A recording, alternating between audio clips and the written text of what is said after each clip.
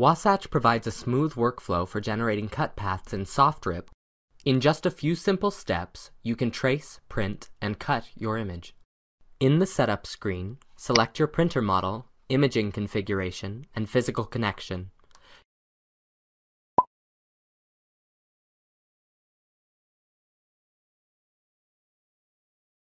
From the Cutting Options section, select the cutting unit you will be using.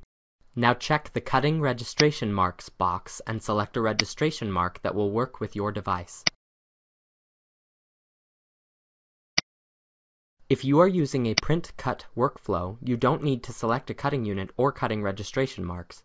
If you are using a file that already has a cut path associated with it, check the Process Cutting Paths box. If the Outline Jobs box is checked, a rectangular cutting path will be generated around each image. If Immediate is checked, one cut copy will be output immediately.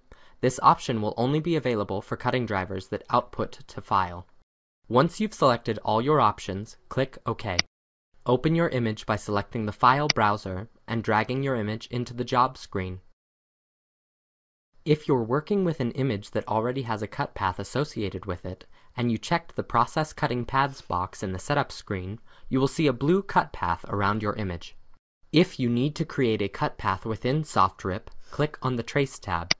To change the color that SoftRIP recognizes as the background, simply right-click on the color you would like your background to be and select Background Color from the menu that opens. The Tolerance slider sets the precision of specification of the background color. 10% is a good default for many jobs.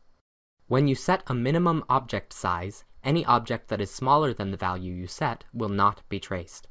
The Choke Spread option determines how far the cut path will be offset from the edge of your image. Spread expands the cut path while Choke contracts it. When the No Interior Paths option is selected, paths that lie inside of other closed paths will not be traced. In this example, when No Interior Paths is selected, the white spots are not traced. The Wrapper Only option creates a simple outer trace of the image. When a preview is not ideal, the Optimize Preview Resolution button will be active. Clicking the button will change the preview resolution and improve jagged traces when working with low-resolution files, or boost precision when working with high-resolution files. If you only need to trace a certain portion of your image, simply draw a crop box around the portion you need to trace, set your tracing options, and complete the trace. The resulting cut path will be constrained within the crop box. You can clear all your selections by clicking the Default button. When you've made all your adjustments, click Trace. You will see a blue cut path appear around your image. You can add your job to the Layout screen and print multiple cut jobs at once, or you can simply rip and print your image.